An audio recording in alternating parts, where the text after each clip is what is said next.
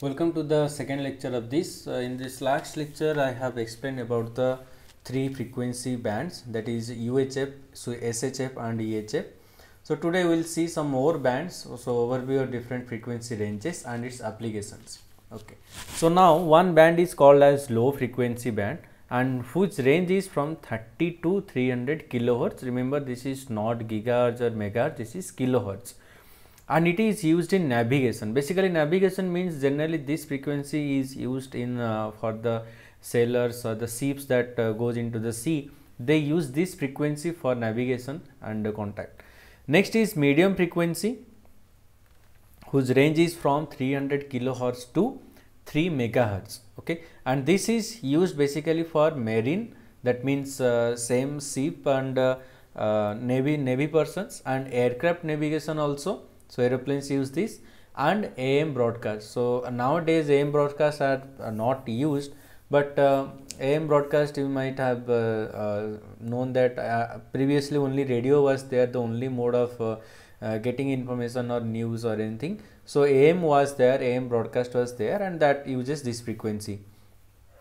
After medium frequency, it comes to the high frequency, and whose range is 3 to 30 megahertz. Okay. So 3 to 30 megahertz is the broadcasting or mobile radio. So in this region, broadcasting and mobile radio is used. So remember, this mobile radio is not same as the mobile phones that are using. So basically you have seen the walkie-talkies used by the army personnel and all. So that is the mobile radio. Okay, it's not the cell phone. Next it comes to the very high frequency, which ranges from 30 to 300 megahertz, and it is used for FM broadcast. So if you see your mobile and if you open the FM application, you will see the frequency will be written there in megahertz. Generally it is 80 or 85 to, generally it is 80 to 104 or 108, I think 108 megahertz. In this region, in India it is used. In other countries the frequency FM broadcast is different. So FM broadcast is that there you got that channels, right? 92.7, 98.3. These are the channels. What is this? Means 92.7 megahertz is the frequency that is uses that particular channel. So that's how it uses.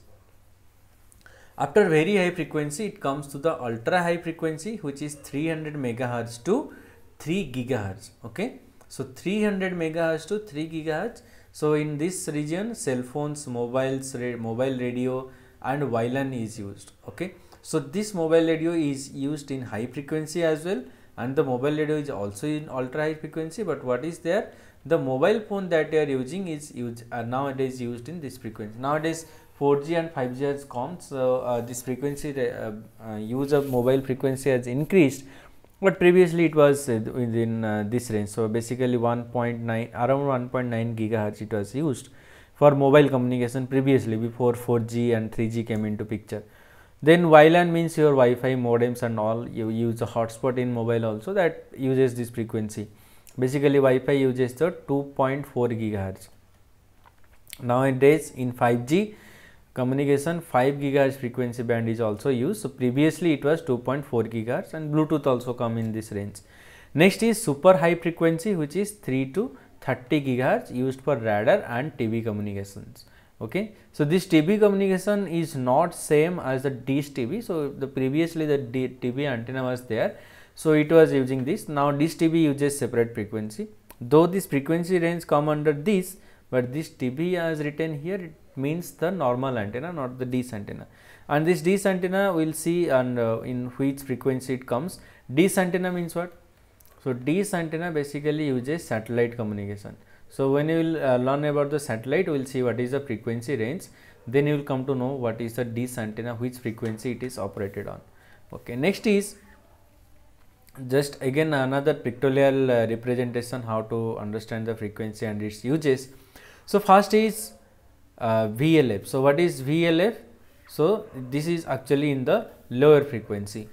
So in lower frequency, very low frequency, so maritime navigation signals, you can see there is a tower and it sends signal to the ships. So that is how it is used, and the range is like 100 kilometers, the wavelength. Okay. Next it comes to the navigation aids, also similar kind of thing. Then it comes to AM maritime radio and shortwave radio, radio telephony. So this is radio is used in this frequency, and the wavelength comes around 100 meters.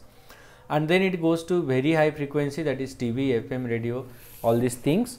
So it uses the wavelength which is 10 meter to 1 meter, and then further it decreases to 10 centimeter to 1 centimeter, then it goes to 1 millimeter. So radio astronomy, radar and all used in this region, and the satellite microwave television happens here, where is the wavelength is 10 centimeter. Okay. Now you can see here L, S, C, K. Okay. So you can see here L, S, C, X, K, U, K, K, A. So these are the different bands. We will see that later. So these are the bands in which the satellites are used, or else any other devices can be used, but these are the bands. We will see that in detail later. Okay. So this communications and non-communication I will discuss in the next lecture. So for this lecture, that's it, the different frequency bands.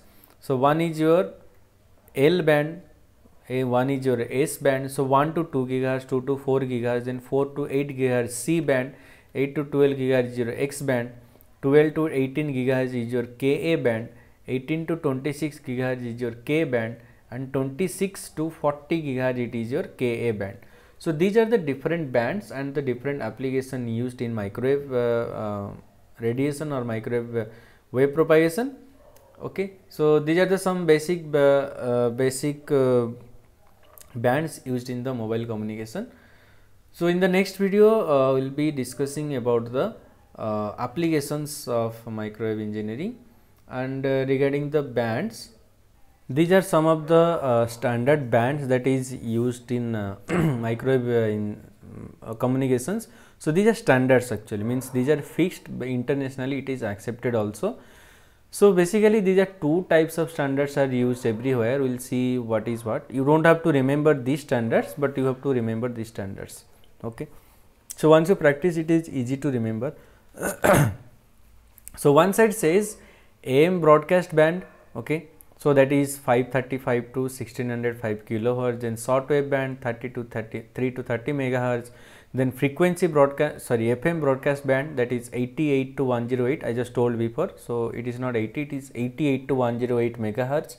Then it is your very high frequency TV, VHF TV, in two categories, in two frequency bands. Then ultra high frequency TV, it is also in two different bands. Then US cellular telephone. So US cellular telephone, when it came into existence, then they fixed that this will be the frequency used for US cellular telephones. Then European used this frequency. Okay, after the India came after so long, India is also in the same range. Okay, now GPS uses 1.5. So this is 1575 megahertz. So it is 1.5 gigahertz and 1.2 gigahertz. Then microwave ovens, that is used in the kitchen. So it is 2.45 gigahertz. Okay, then the ISM bands is there, DBS band is there. So all these bands are mentioned here. So these are some of the standardized frequency band used in different countries. Now to avoid this confusion, so a standardization have been made. Okay, so it is standardized that it is universally accepted that medium frequency means 300 kilohertz to 3 megahertz. High frequency means 3 megahertz to 30 megahertz. Then very high frequency means 30 megahertz to 300 megahertz. And ultra high frequency means 300 megahertz to 3 gigahertz. So these are the internationally accepted. Now after this, these are the one type of standardization: high frequency, low frequency, ultra high frequency and all. And then they are named certain bands here depending upon the applications. So L band is from 1 to 2 gigahertz, S band is from 2 to 4 gigahertz, C band is from 4 to 8 gigahertz. Basically our satellite operates in this band and in this band. Then X band 8 to 12 gigahertz. You might be going to your microwave laboratories. So there is this frequency X band devices are there. So whatever microwave experiment you are doing with the klystron or anything, so they are in the range of 8 to 12 gigahertz. And then Ku band, K band, Ka band, U band, V band, E band, W band and your F band. Okay. So these are the different bands used in the microwave engineering for standardization. And when it comes to any country, so it is fixed that mobile communication will happen in this K band, or C band or S band like this. Generally we don't go over L band and S band for mobile communication, because there are limitations of using high frequency also, there are limitation of using low frequency also. So it depends on the application, that what is the range of application, distance of application, how much power is required. So based on that this frequency is decided, and in India this is the frequency range in which our mobile is actually working. So this is just another representation, pictorial representation of the frequencies. So I am not going to explain this, and this is a little bit of summary what we have learned so far.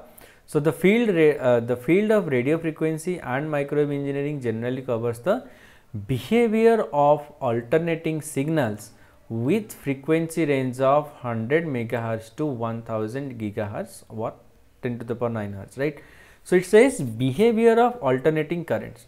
So your microwave signal is nothing but it's just a alternating current, a changing field or a changing current, but the frequency is 100 megahertz. So now if it is said that it's just analyzing the behavior of alternating current, why cannot you use the simpler AC circuit?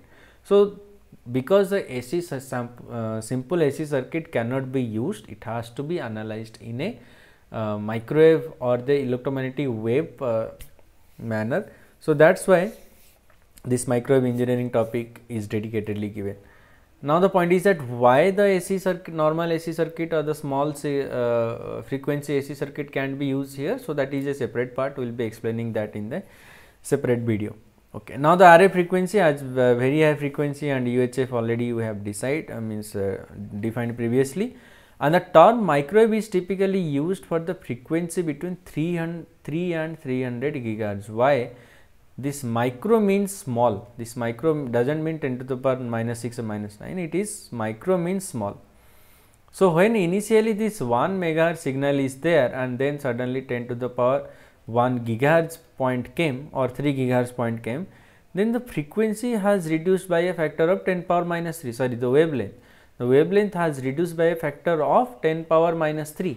Now compared to 1 gigahertz signal, compared to 1 megahertz signal, the 1 gigahertz signal has a very small wavelength, okay, and in that way it got the name of micro and wave, very small wavelength, okay. So that's how the microwave term is coming.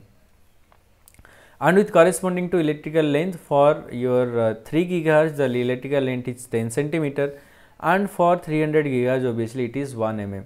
Now when a device is used in 300 gigahertz, you see the wavelength is 1 mm. So that's why the size of the devices used there has to be reduced also. So regarding that we will talk in some other video, and in this video we will end it here, and next video we will be discussing about the applications. So thank you, have a good day.